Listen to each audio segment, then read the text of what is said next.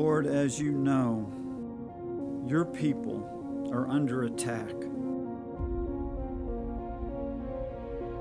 at a level never seen before in the history of mankind.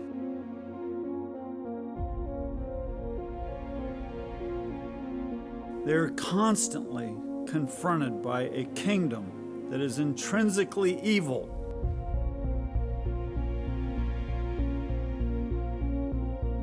Once we look behind the facade of Satan's presentation that seems so appealing, I pray, Lord, that you will give us eyes to see what the enemy is doing.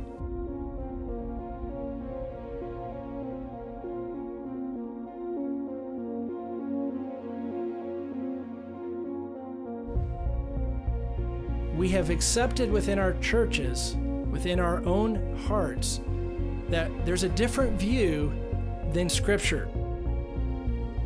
It's a poisonous and failing substitute for the one true God and the gospel that can deliver our souls.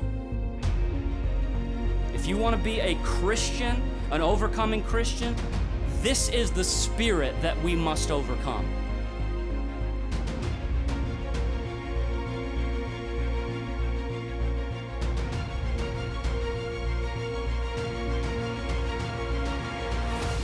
It's the simplicity of who this Jesus is, that you begin to see him, and you see him glorious and beautiful and magnificent. You begin to see him all-powerful, so you begin to understand what it is for this all-powerful God to dwell in you that gives victory from the inside out.